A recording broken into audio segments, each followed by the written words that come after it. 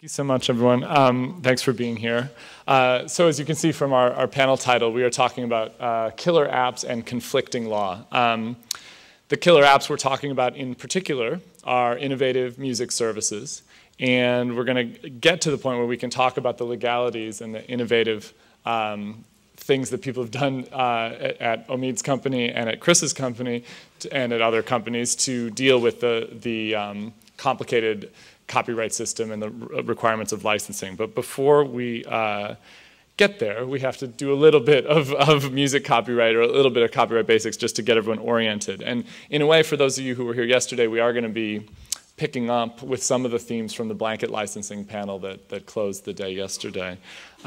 So Jessica, I'll ask you first. Talk to us a little bit about the two kinds of music copyright and the differences between the licenses required, say, for selling exact copies versus making a remix. Okay, you have in any recording of music two copyrights. One of them is the copyright in the musical composition, owned either by the songwriter or by the music publisher. The other is the copyright in the performance and recording, usually owned by the label. In order to make use of that musical work as recorded in that recording, you need licenses from both of those copyright owners. And in addition, the copyright statute divides up rights into reproduction, adaptation, public performance, distribution to the public, public display. The way the music industry has structured itself over the years, it's very likely that different entities will be controlling who licenses those rights. So yesterday we heard about some of the blanket licenses and statutory licenses, and the point the panel made is that they're very narrow. They only cover particular uses, 20th century uses, all of them. So whenever you are making use of a work outside of those licenses, it may be necessary to negotiate specific licenses with many entities. And sampling, for example, or remix are some things that you can't get a statutory license for. You actually have to figure out a way to get a specific license to do what you're doing, and that can be very expensive. Thanks, that's perfect. So that gets us oriented. Now, Dean, I was going to ask you, bring you in here to say, some in the audience might be wondering, why? So why have that system? Is there, what are the rationales behind that system? How did it get that way?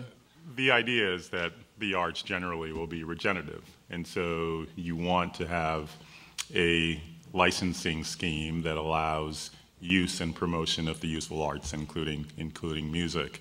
The publishing rights came first, and then later, significantly later, the owners of sound recording rights thought that they needed a right as well for public performance of those sound recordings, and so negotiated those. As a result, and one of the things I do a lot of today is negotiate with Congress whenever you have legislation that outlines division of rights. It's often a messy process. And so hence the lack of complete symmetry between the rights that exist for the sound recording and the rights that exist on the publishing side. And the need for different licensing, as the professor pointed out. Great, thanks. Jessica, did you want to weigh in on that question too a little bit? No. So we have this setup, the rights allocated to different parties. We've got the publishing rights, we've got the sound recording rights. Now we're going to bring in sort of what, every time there is a new technology, we have a problem. We have questions about how that system is going to, how the copyright system is going to apply to those services. And so I thought the best thing would be to start with Omid here and talk about what your service does. How are you trying to use music? And just explain what your service does. What is Legitmix? Sure. Well, I was introduced to the whole problem facing remix artists through my best friend and colleague, Bokar Sim, who's here in the audience with me. He failed to get the music licensing for a documentary he spent 4 years putting together, and I really just thought that was horrible. So I started thinking about the problem, and I said, well, the problem with sample-based music remixes is that the remixer, the DJ, the producer's value added is glued in with the copyrighted music.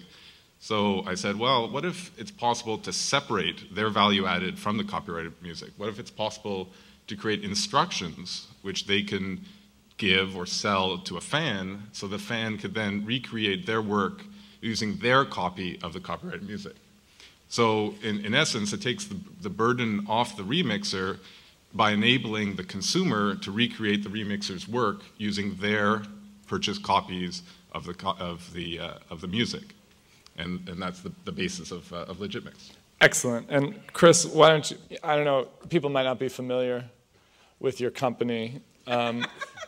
So maybe you should explain what YouTube does. That was the nice thing about moving from systems engineering to YouTube, is I no longer have to explain it. So well and particularly, I'm sorry, joking aside. But with respect to music, oh, no one laughed, so to call that a joke is a bit generous. Laughed inside. Yeah. How does YouTube interact with music in particular, and why is that such an issue? So there's many different ways that YouTube interacts with music. I think the easiest one to wrap our heads around is the evolution of what were the music videos on television, right? So we're now a platform where what you would have watched on MTV 20 years ago, you can go and watch on YouTube. But I think the more interesting aspect of YouTube, and probably the part that is relevant here, is we're also a platform for user-generated content. So YouTube was started so that people could share their own personal videos and as an outlet for their creativity. And one of the sort of cornerstones of a good video product is integrating it with music and making a creative video with music. And so we spend a lot of time at our service going out and working with copyright holders to license content so that people who aren't familiar with the law or the framework that they're working in, when they create a really creative video and put it on the site, are able to keep it on that site, and that the people who own the copyrights get paid. Great. Now, Larisa, I think it's time to bring you in here. You have an interesting perspective as both an academic and a DJ. Can you talk to us first about sort of how these services relate to what DJs do, and also then about how the listeners and the fans sort of consume these things? Sure, yeah. I mean, I think it's, I'm really glad to be here, especially because looking at the panel, at the title, there's nothing about people, creativity, or communities on there, which I guess we can just assume are part of the story, but so far they haven't actually really, there's not that much there. And so, because one of the things that's interesting about the argument for licensing is people say, you can't do this unless you have a license. But coming from someone who's a DJ and who studies creative people, everybody does it all the time. I mean, that's the rule, not the exception. That's what communities do. And certainly copyright, as it looks now, is very different than it used to be, and it hasn't always been everywhere all the time. And so for the majority of creative history in the world, in America, everywhere, people did all this stuff all the time. So then the question of what the advantage of this is very different. Like what the advantage of having licensing is very different. If you assume people didn't ask permission before, right? Then it's a different question. Like the advantage for corporations or for lawyers is clear, but the advantage for artists to me is not necessarily clear if artists were already doing this. So that's kind of the baseline that I start with. And within that, what DJs do, for those of you who aren't familiar, is take existing music and combine it in various ways in order to have an interactive experience with an audience. And that involves being able to draw on music that people may be familiar with and that they're not familiar with. And part of the art of it is the way that you combine it to make a sort of narrative, emotional experience. With that respect, again, to the extent that DJs find themselves constrained by licensing, these seem like something that would be worth investigating to DJs. Again, I think the question is, who are those ones that are constrained in this way? And the same with communities. Which are the ones that are constrained? And will this help them the way it's supposed to help them or not? That would be right. No, and I think the idea of that's right. It's left implicit when we say conflicting law. What are we conflicting with? We're conflicting with creativity. I think that's right, and we're conflicting maybe with the norms of communities that have existed. I think that's a fair point. So, Omid, I want to get back to you and ask, sort of, given how your service works, given how people want to use it, what's the legal problem when when you had the first conversation with the lawyers? What's the legal problem that they told you face with this service, or how do you think about the hurdles legally? Well, the problem that we went out to solve is the remixer's problem of licensing music. Like as you were saying, that you have to be a very well-financed artist to be able to sell your sample-based work, and that limits remixers' ability to monetize their work. And so what Legitmix does is just alleviate that problem by making use of the consumer's purchased copy of the music. So when we presented this to lawyers and so on, they said, well, they didn't see a problem with it because the consumer is essentially remixing the music that they own. And so therefore, everyone's getting paid because through the purchase of that original music.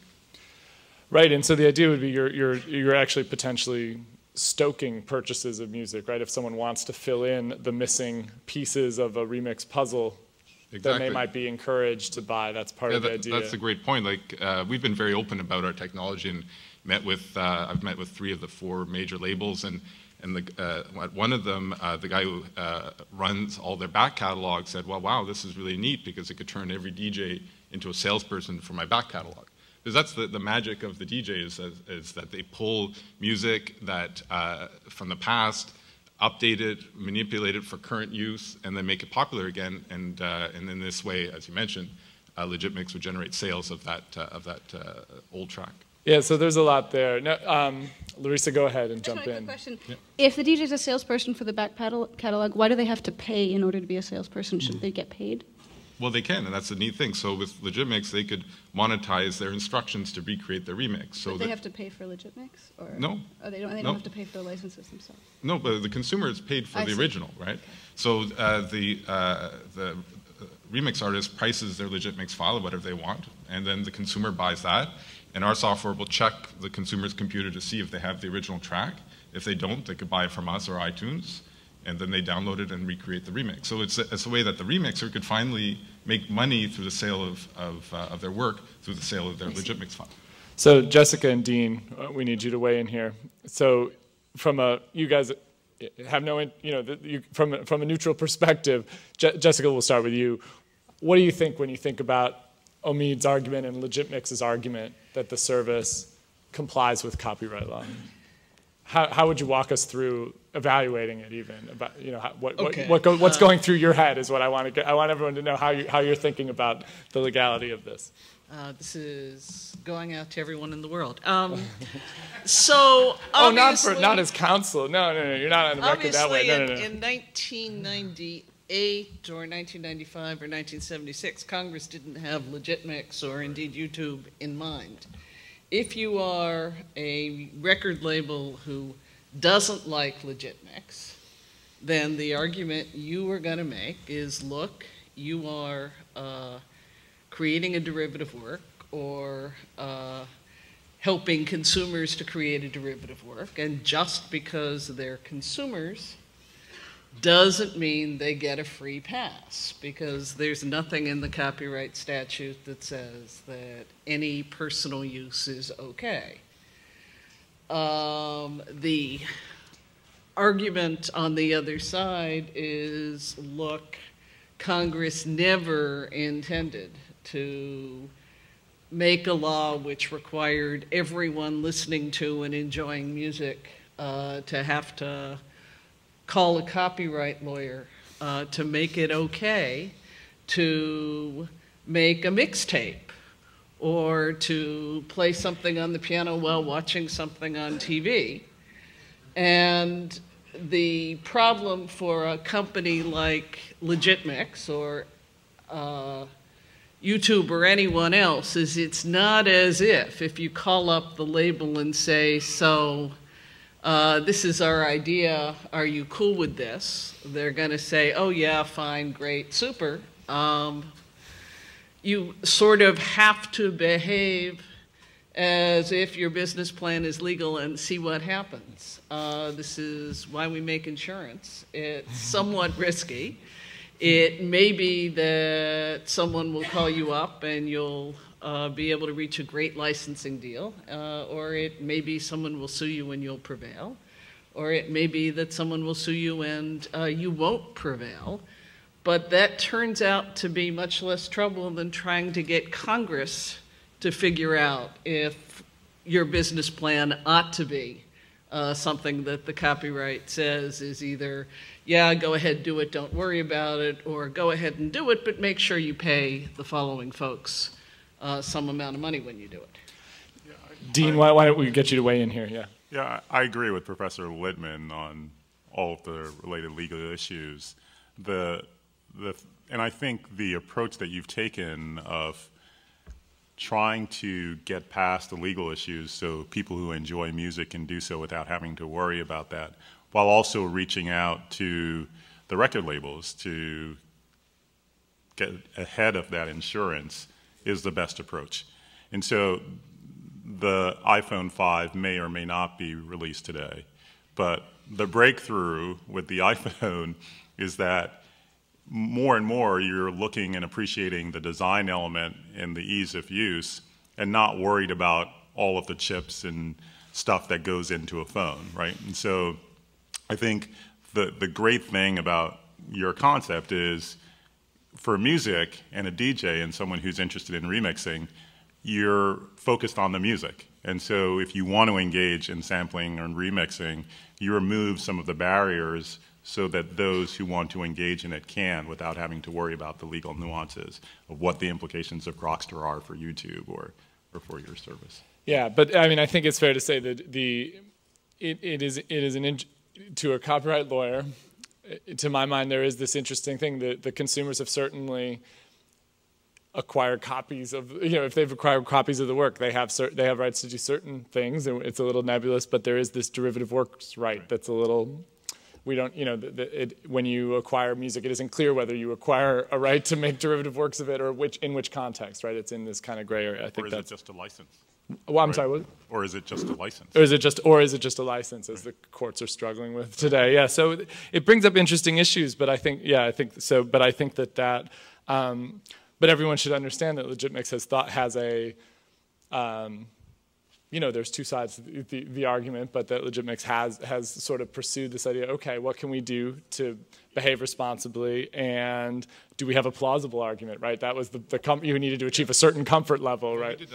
We worked with a lot of copyright lawyers before getting involved with this. We have some very senior people who've invested in the company. Some of the guys who invented the optical switch are on board. So we're not pirates. We spent a lot of time to see, does this achieve the right balance, and does it fit the law? And the lawyers on this panel could talk about all the cases where this balance between the copyright holder and society has been tested. Galoob versus Nintendo, iPhone hacking, are all examples where there was this battle between copyright holders and the individual, but every time the courts and society has always drawn the line at an individual's house, that they have essentially can do what they want inside their home. And so to me, that just made common sense and gave me a lot of sort of feeling that we're doing the right thing by allowing remixers to make profit, generating sales of music, and advancing the arts, which I think that's the definition of copyright. So I want to get Chris in here. Yeah. Let's talk about the licensing landscape or whatever. That's such a nice, it makes it sound like a nice word, like it's a pretty thing. We look at the licensing landscape. So pretty out there. Lots of countries, there's lots of places to see. Yeah, lots of places to go. So let's talk about collecting societies to meet. Let's talk about the licensing hurdles that you guys face. So I think the biggest hurdles we face are always that our users' creativity sort of outstrips whatever the current state of the understanding of the law is. And then our approach to how we are able to keep music on the site and sort of become an outlet for creativity is that we have to make money around it for the people who own the content. And so if you rewind to when I started at YouTube in 2007, we were just sort of tackling the problem of making money for the major record labels in a sort of long-term ecosystem sustainable kind of way, because they're the ones there with the DMCA notices, they're the ones in your face, and you say you have to prioritize, and you say, okay, if we don't take care of this constituency, right, it's not going to go well, right? And so at that point in time, and since then, we've been in business with all the 4 major record labels in the US, and then we've grown our collecting society agreements. We have to deal with the dual copyright as well. So for a typical video on YouTube, for example, the JK wedding dance entrance video or any other number of videos with music, even just a single song, we're usually paying out to probably around a couple dozen people around the world who, strangely enough, are probably representing maybe 3 or 4 people. And so we've taken the approach that to make this work, we start at the top and then we work our way down, and simultaneously we start at the bottom. And for people who aren't represented by labels and who aren't represented by collecting societies, we find a way for them to get value out of the platform directly. And so we've taken this 2-pronged approach, and that's been our approach, is to say these are the realities of the law. We know we need copyright, we know we need to compensate sound recording license holders. We know we have to take care of the compositions that are in works. And then for these different kinds of videos on the site, how do we do that? And so I'm going to keep going, but one of the things we do is build a content fingerprinting system to tackle this problem. Yeah, right. We should talk a little bit about content ID. Yeah. So we were at a point where we were having almost 8 days of video uploaded to the site, or I'm sorry, 8 years of video uploaded to the site every day. So it's 48 hours of video every minute. And it's not feasible to sit back and say to a record label, oh, just let us know which videos it's in, right? You know, so we invested in building a system that lets us take a sound recording and then find a copy of that in a user video. And that system has claimed more than 100 million videos on our site. And then from those claims, we allow the people who own those copyrights to make a decision, and they can choose to track the content. If they don't want to put ads on it, they can choose to monetize the content, at which point we'll start putting ads on it, or they can choose to block it. And we make the system available to all content owners, so you don't need to be a licensor, you don't need to be licensing content to YouTube to use the system.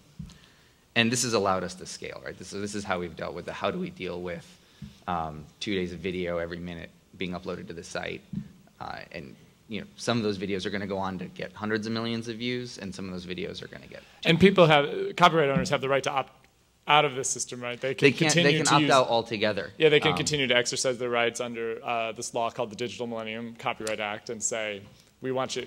We know that when you find our stuff on your site, you got to take it down. Yeah, in fact, if you send us a DMCA takedown notice, you can be not participating in the system at all, and we'll take it down.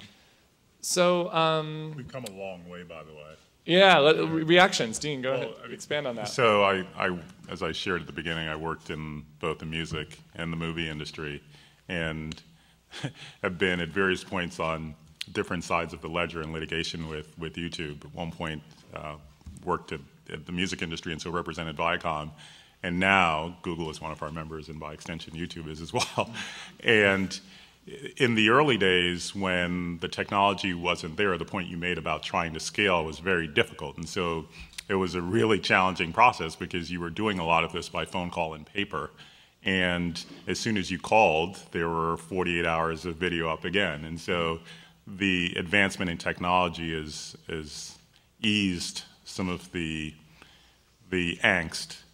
The other thing that's happened is, in addition to technology improving and sites like YouTube and Legitmix really thinking through the legal issues, I think the recording industry in particular back then was an industry in hemorrhage, you know. And so if you go into a hospital with multiple gunshot wounds, you're not necessarily thinking about strategically, you know, you're just thinking survival. And so there was a certain disconnect between the technology and the advancements that were taking place and people's instinct to try to figure out how do they adapt and evolve. I think over the years there's now a recognition of, you know, the number of CDs that we used to sell or whatever fixed form, since platinum is coming back, is never going to come back. And so how do we adapt and evolve and take and leverage the technologies that exist today? And I just see a greater willingness to engage in creative licensing to make sure that occurs. Jessica, how do you react to both the landscape that Chris's company faces, but also the solution? How do you put this in context for us? So here's the problem.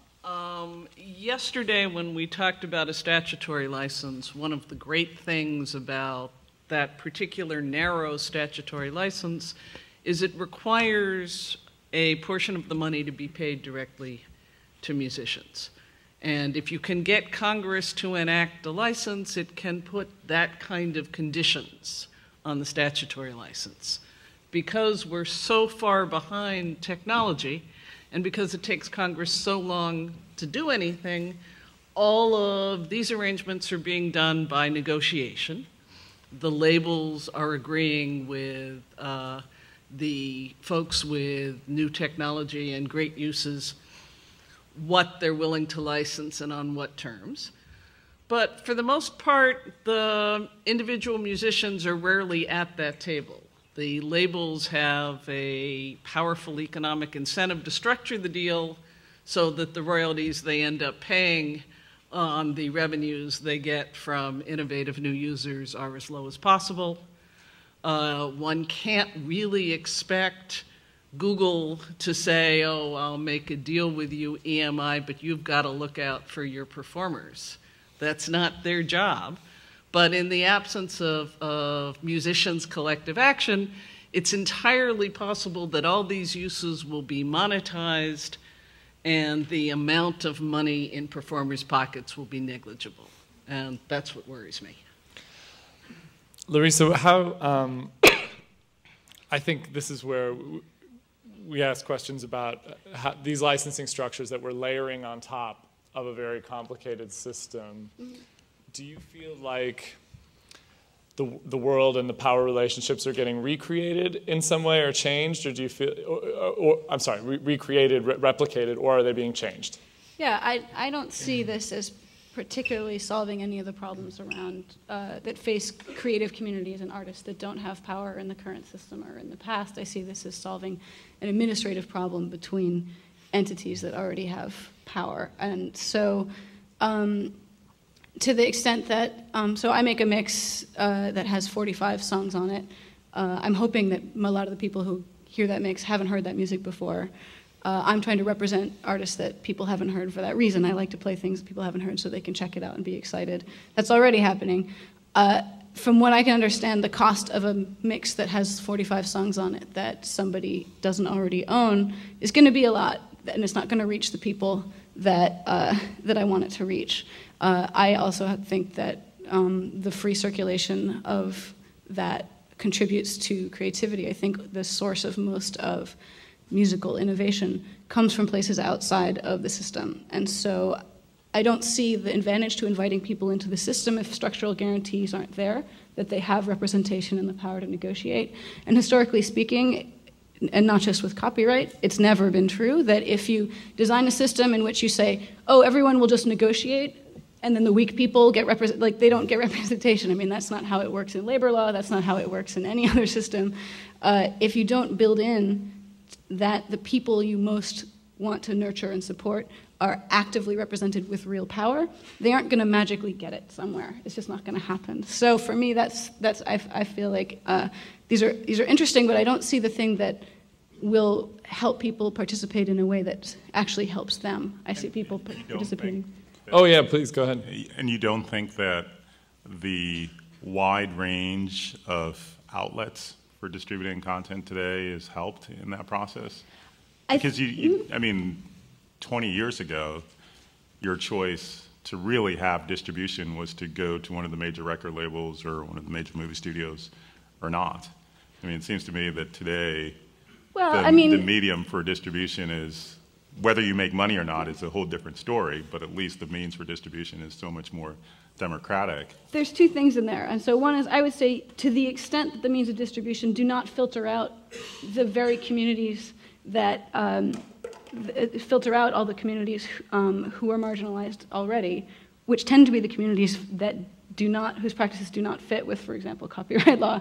If all of those platforms that are so wonderful are structurally unequal in the same way that the system was before, I don't see necessarily that that's a good thing. And I also think it isn't true that before I guess it is true that your only chance was to sign with a major label or not, but not being signed to a major label is not necessarily the kiss of death if you're connected to a creative community that has other mechanisms of support.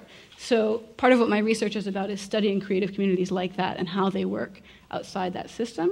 And I think we could actually learn from those communities a lot more, rather than try to replicate the system, part of the system that I think has worked very well for major labels, but hasn't necessarily worked for these communities. So I think a really good thing about all these licenses is they let people who are at home making their remixes, which may or may not be legal, make them available to the world. That's good. People get to see them. That's good. Larisa and other DJs do their thing, and because there's money flowing, no one is suing those folks for engaging in what may or may not be legitimate as a matter of copyright law. And all of those are great improvements over a situation in which if you post a remix video, someone comes after you and you have to go find a lawyer. All I want to make clear is just because someone is paying to use content doesn't mean that the money is going where we feel it ought to go. Can I? Yeah, I wanted to expand on that point about what flexibility these services give to creators. But go ahead, Chris. Yeah. So I think it's interesting, and I think for musicians starting today, there's actually a much brighter future for musicians who started 10 years ago whose copyrights are tied up in these systems and with these stakeholders, right? So, and if you look at YouTube today, we have 20,000 partners, right? And there's not 20,000 major labels.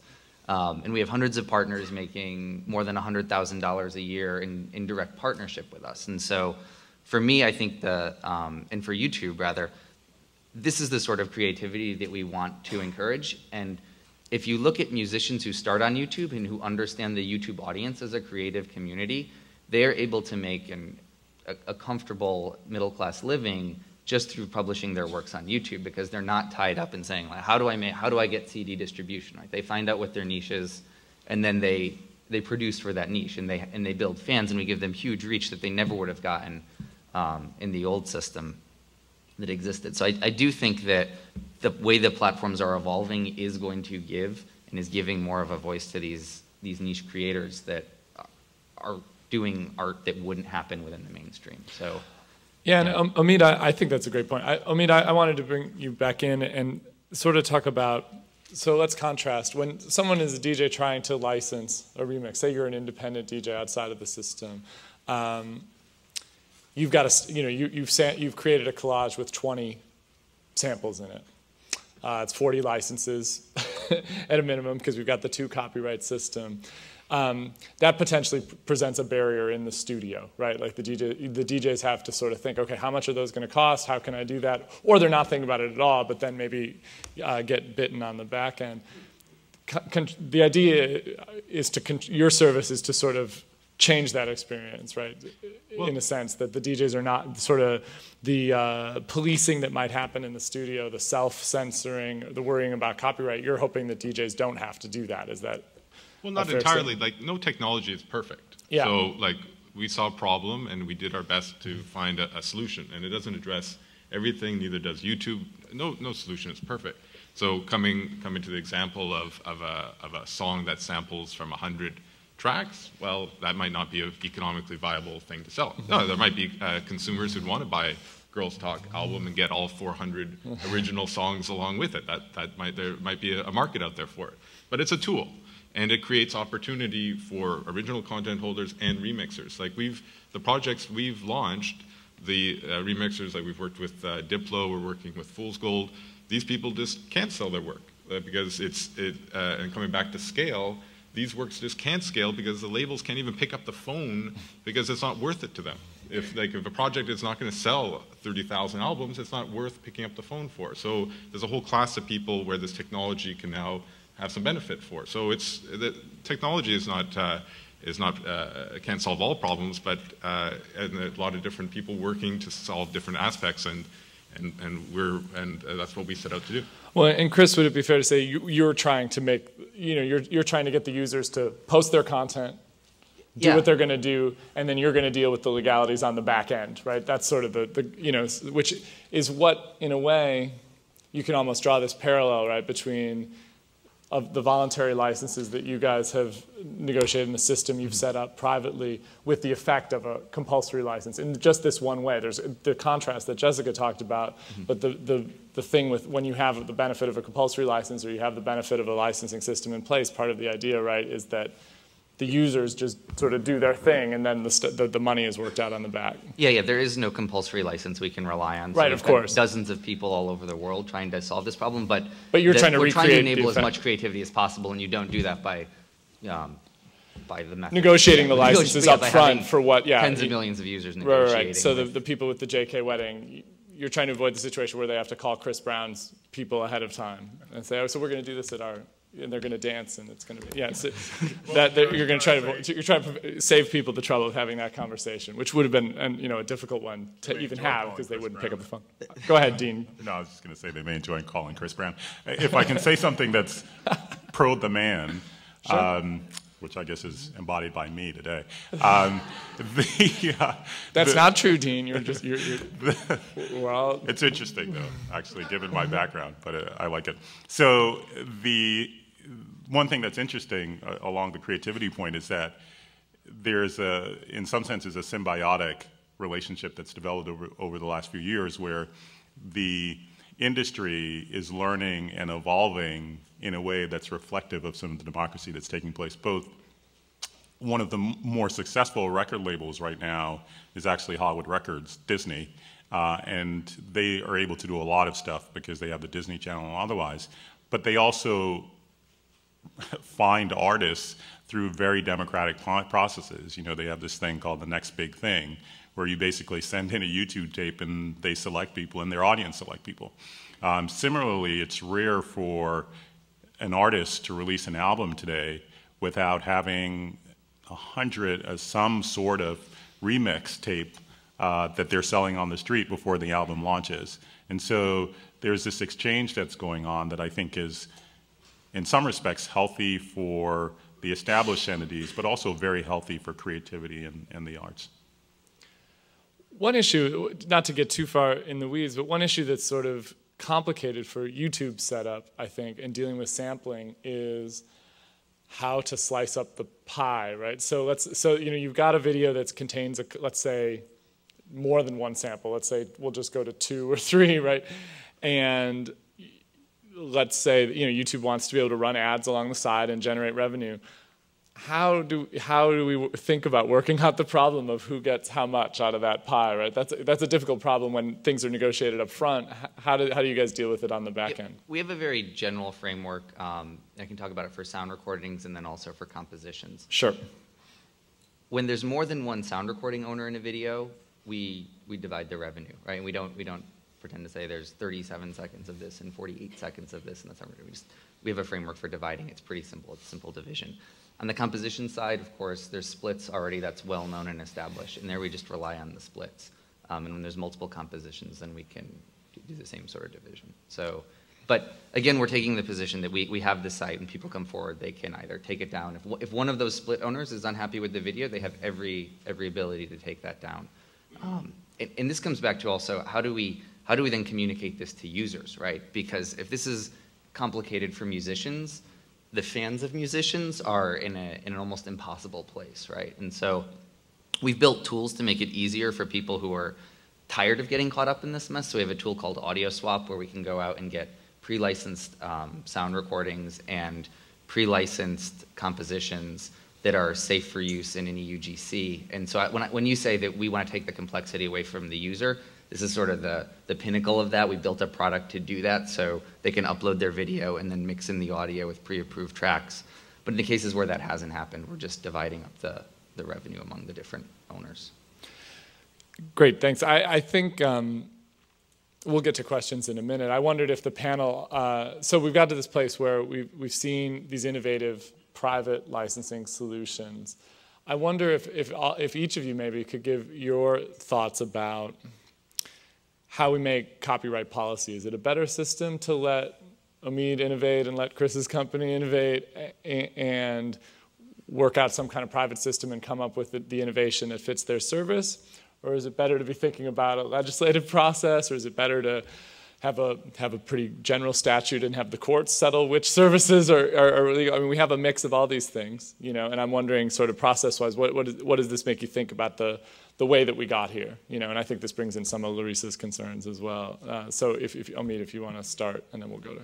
Well, these are all experiments, like what YouTube's doing, what we're doing are testing out solutions to a very complex problem, and there'll be a lot of things that will come and go, and eventually that will affect maybe even legislative change. But just to impose legislation on a very complex thing where a lot of people are involved is difficult. So I think this is the way forward to try different solutions and see how they stick. Larisa, what do you think? A lot of things. I'll try to keep it brief. No, go ahead. two things. One is I agree that I'm excited about lots of experiments, but I think, and I'm probably not showing my hand here too much, that we're in a massively unequal system. We have been, and it's massively unequal in lots of ways that disadvantage particular communities, particular regions of the world, particular sets of practices, particular identities. And so the idea that experiments will lead to the naturally best one rising to the top in an unequal system is unconvincing, because I tend to think that experiments that support the existing system rise to the top. So all things being equal, I don't think it's enough to have experiments. And I'm very concerned about how we look at the ways that people who are currently marginalized have survived so far, what works for them, and if there's anything that can be done to foster those things in relation to the current system. And so that means being very wary of what it means to invite people to participate without recognizing how you define the terms of that participation, if this doesn't sound too heady. But what I mean is, if people's practices don't fit, are we going to ask them to change their practices? Are we going to ask them to pay for things they didn't used to pay for? I mean, a lot of the simplifying that's going on, it used to be very simple because people didn't ask for permission, right? I mean, none of this was necessary until you started tracking what people were doing. And so, to some extent, the idea that if we just track everything as perfectly as possible, it will be just like not being tracked at all, to me, I'm a little worried about, because a lot of the great things that came out of music came out of not being tracked at all. And so part of what I'm interested in, because I am in a policy program, is thinking about ways that policy can carve out spaces where people are not tracked and can do what they do outside of being monitored in this way. I have some specific policy solutions that I talk about in other places, but I think that's always my concern, is that it's not automatically liberating to participate in a system that monitors your every move if you don't have strong ways to speak back or to defend yourself. And so, for example, although I really love YouTube and use it and do all those things, you know, it used to be that you had practices that could not be monetized. And so just the idea that monetizing them is automatically liberating, I find a little not necessarily appealing. You know, there are a lot of things that people didn't used to need licenses for. So the fact that we can license them isn't also automatically a win. And the idea that, you know, what are the methods by which YouTube evaluates the validity of a copyright claim? What are the methods by which people can argue back against a copyright owner and say, no, this is allowed, right? Those are the places where I want to see, like, you know, space for people to sort of carve out practices where they don't have to ask permission or have someone else sort of monitor their behavior. So I'll stop there. Chris, why don't we let you jump in, since a lot of those comments were directed at YouTube. Just as an example. Not in a bad way, but just so that you get a chance to, we'll go out of order here. We're keenly interested in tracking the use of copyright on the site, and then because we want to pay for it, and because we can't generate money unless we can pay for it, and because the content won't in the long term continue to be produced unless it's getting paid for. And so I recognize people have been singing long before they were paid for music, but in the ecosystem and the reality that we're working with, we realize that it's essential that people get paid for that, and so that's. They don't always get paid for royalties. There are other ways people get paid, right? Agreed. So it may not have to be your job to do that either. Wouldn't that be nice? Yeah, that would make my job much easier. So we're interested in tracking and paying, and then I think the other thing that it's not a policy prescription, but one thing that we're always interested in is in increasing transparency around copyrights. So when we do generate a claim, we're clear to the user who's claiming their work, what their options are under the law, and what their options are on the site. And so the more transparent we can be, the more we know about who owns embedded compositions, the more we're able to do, the more revenue we're able to generate. And so anything that increases that sort of transparency is good for artists and good for platforms like YouTube. Can I just ask one quick thing? Sure. Why don't you set aside a tiny percentage into a fund for healthcare for artists? Because I think that would do a lot more than copyright would ever do to increase creativity. So that's a great suggestion. Again, we're licensing content, right? And so when we're paying artists, and we're paying thousands of artists on the site, you know, we don't prescribe you need to spend this much on this and this much on this. We're only able to contract with them around the copyright. Jessica, I want to get money though. There's some other money around. That's what I meant. Okay, yeah.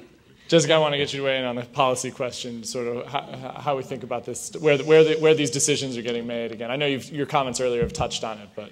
So when I look at the legislative process for amending the copyright statute, it inspires me to great despair.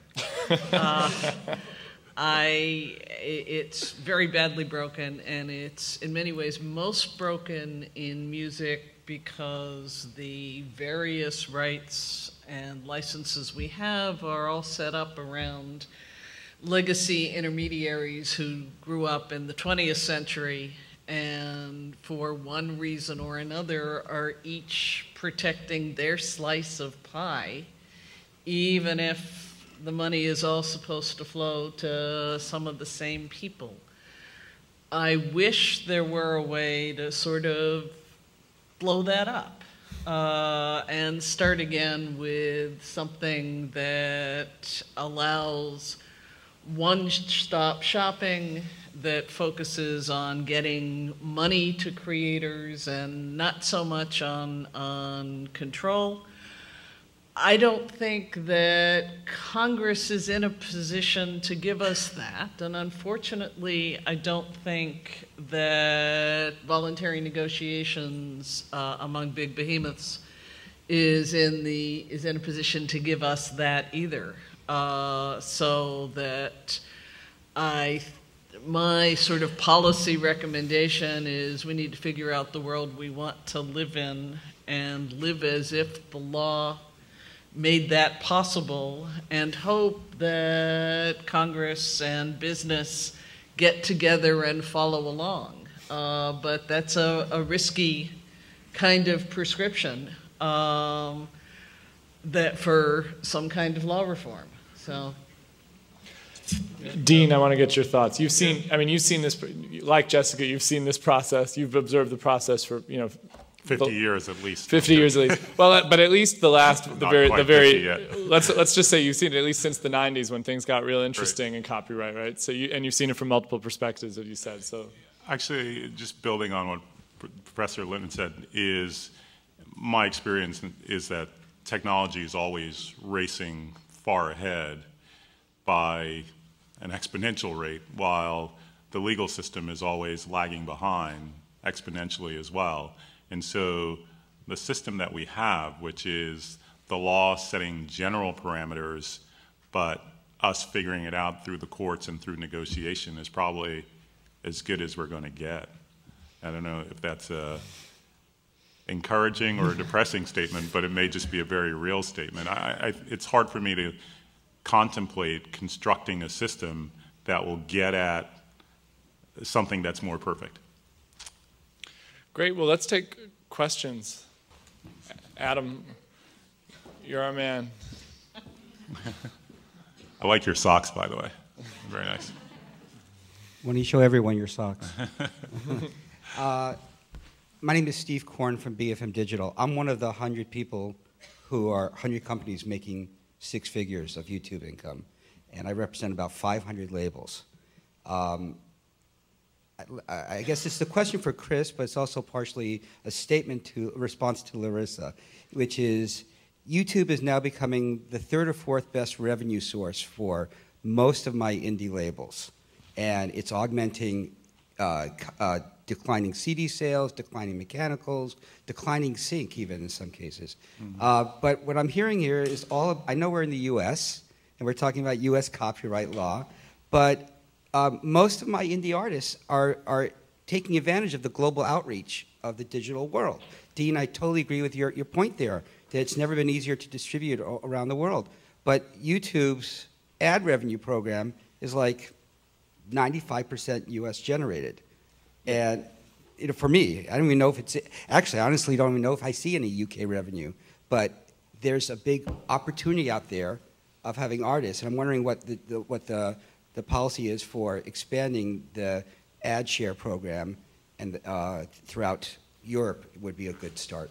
Yeah, so what you're seeing isn't typical of what we see in aggregate on the site, so it could be that your catalog is US focused.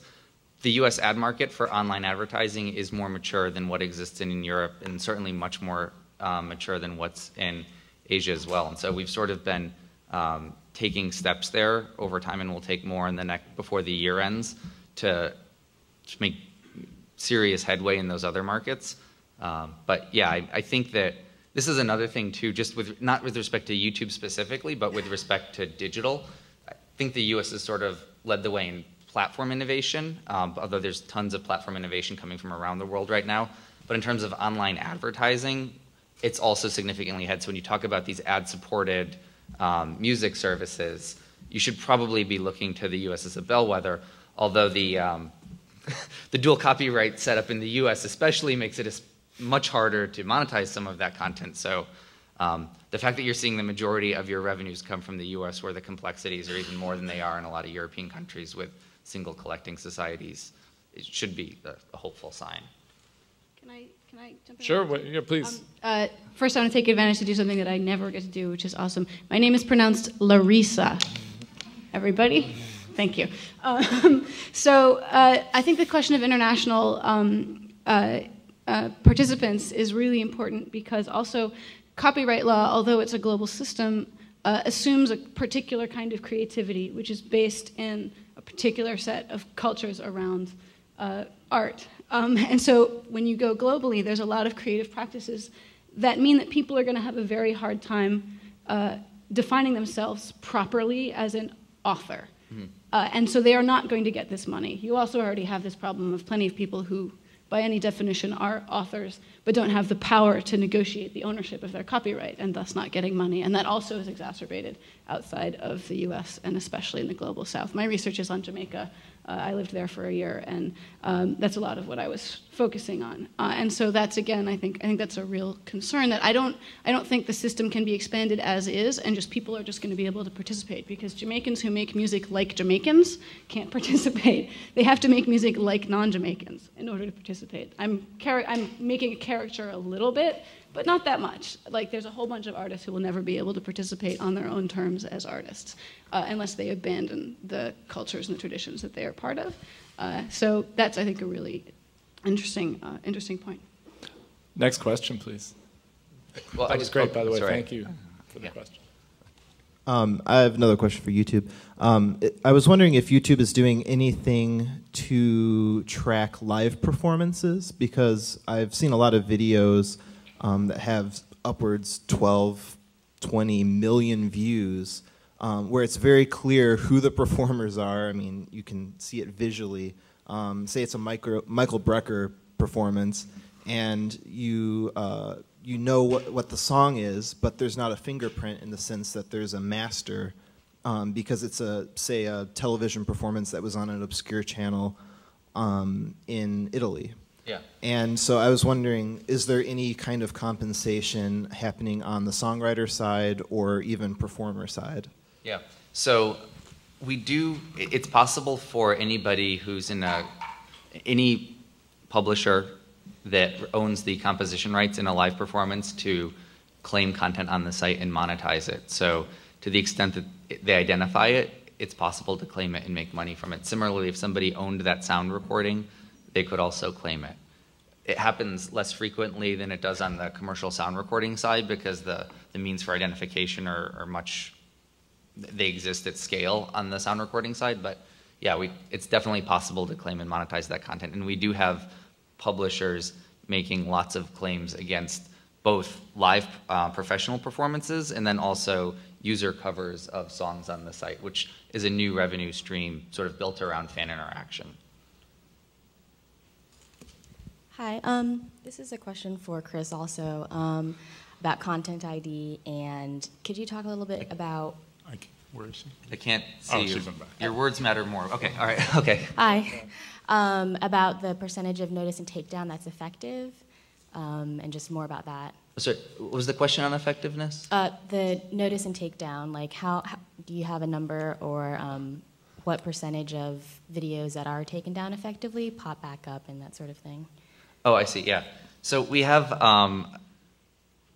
the vast majority, it's worth saying at the beginning that the vast majority of videos that are identified are kept on the site and monetized today. Videos that are taken down, if they're taken down automatically by our system, the user gets a notice where, because at that point they can say, if it's been taken down automatically by Content ID, there's been an error in the system. No system's perfect. The precision on Content ID is effectively perfect, but it's not perfect, so they can dispute the accuracy of the claim. Oftentimes, too, people will send us the wrong metadata on a sound recording file, and so there's some confusion there, and they have the ability to dispute that. The user can also dispute the claim and say, no, I actually have the rights to use this under fair use, or I've licensed this already, which is actually also something that's common when we're putting television commercial content on the site as well, where the uploader has gone out and cleared the sync and sound recording. Then at that point, I'm sorry, this is a really long answer. At that point, the user can accept the claim as is. If they dispute the claim, it goes back to the content owner, and then the content owner can choose to make a claim under the DMCA or not, and then all of the flows from that point forward follow the DMCA law. And I don't have percentages on what number come back up, but I don't have those numbers.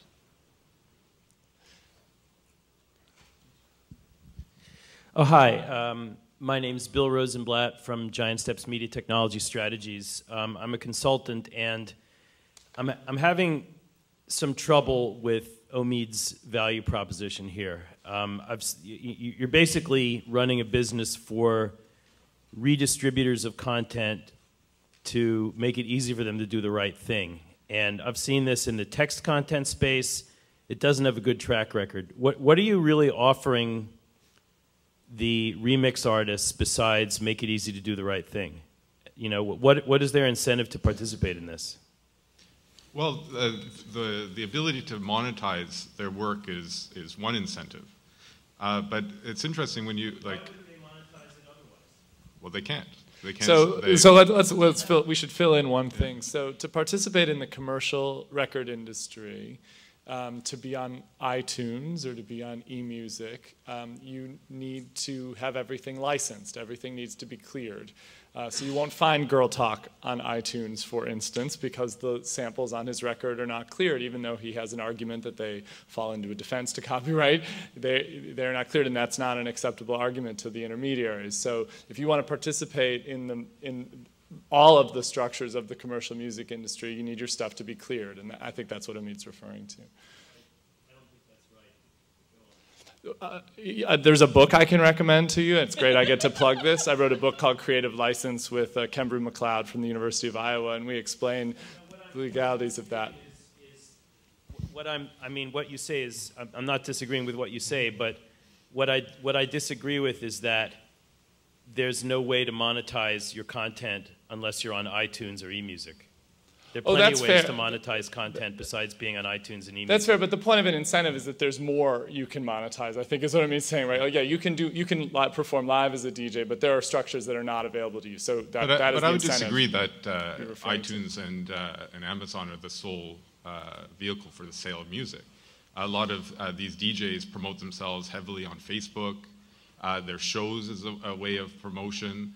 So at each point of contact, like what's really interesting right now, the stuff that people are enjoying in the clubs or in the concert just can't be purchased. So it's all remixes, the stuff that people really are interested in is not the generic stuff on iTunes, is the stuff that's been remixed. And there's a disconnect that you hear something really awesome in the club or in a performance, there's no click-to-buy option.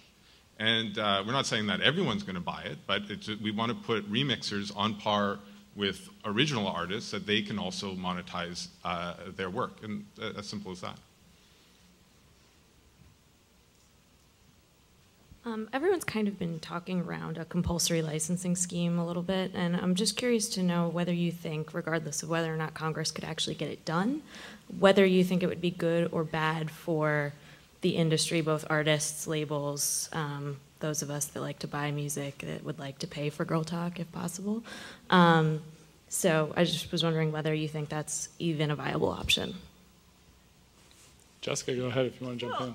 So if we put to one side the question whether Congress is likely to enact it, right, the devil's going to be in the details. I mean, I think going forward there are two things that might make sense. One of them is a statutory license.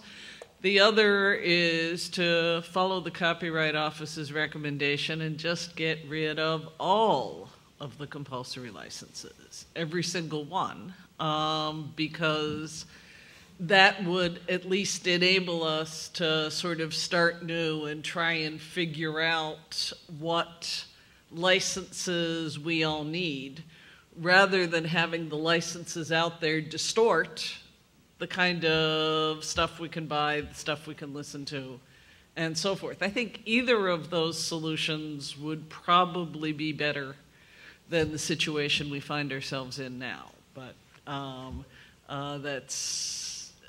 I can be accused, I think, of sort of grass is greener optimism based on not knowing the details of what that world would look like. I think I don't have a firm opinion on what the business outcome or the artist compensation outcome would be, if it'd be better or worse under a compulsory license. I do know for the vast majority of people who create content today who are not musicians and not copyright lawyers, the idea that there was something that would enable them to be creative and it'd be a guarantee would be nice to have.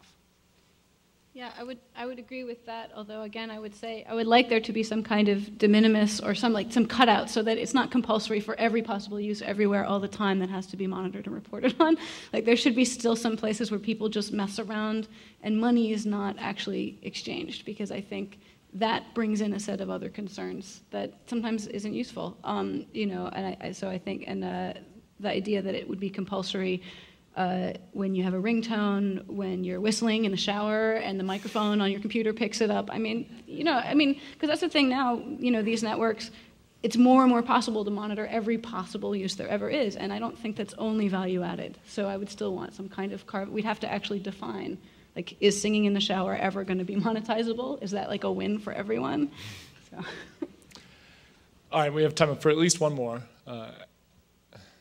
Hi, yeah, I was hoping that Chris and then Larisa also could comment on sort of how fair use plays into this system. You know, if it's an affirmative defense, then the content owners automatically have, you know, you're taking it down as soon as they file a request, and it just seems like that is perhaps unfair.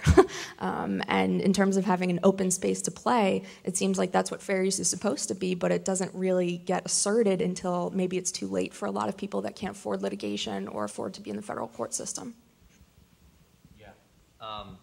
I don't have, so basically our position is that we're letting the people who own the copyright and the people using the work negotiate that fair use, and that's not a clean space. And I think to everything that this panel has spoken about, there's definitely power dynamics at play, and I recognize that. But as a platform, that's the way that we're operating today. Yeah, I want to hear from Jessica too, I think, on this. But the thing I would say is, I mean, yeah, it's not a fair system of negotiation. That isn't necessarily like YouTube's fault. But also, I think any business, any platform which is a business, is beholden to things like the DMCA. Any platform that gets big enough to be noticed has to act like a business. It is a business. So you need an organization that is about communities and artists and creativity. You need artists to organize. You need all of that, because those concerns will never be represented. I mean, there's over and over again, there's this sort of shock and horror as SoundCloud starts taking down DJ mixes and going, you know, heavens, there's copyright violation happening on SoundCloud, when they invited DJs to participate and got all of our data and took our money and beta tested on us and then got big enough, right, that they became beholden to these same rules, right? And that's just going to happen. So expecting businesses to solve that problem will never work because that's not ever been their job. But that said, and so for fair use, I think even that is not going to be enough because fair use used to exist alongside a whole world of unmonitored behavior, right? It used to be the cherry on top of all the things that we just did all the time. We made mixtapes on our cassettes and gave them to each other and nobody could see, you know? So it's not enough to look at fair use as if that's going to cover all those things that were just assumed to be allowed before. We're going to actually have to look at what those things were and how they mattered to our culture and to the various cultures and societies involved and figure out, you know, how to protect those things. Did you want to add more? I'd endorse that. All right, well, I think that's all the time we have. Let's thank our panel for a wonderful discussion. Thank you.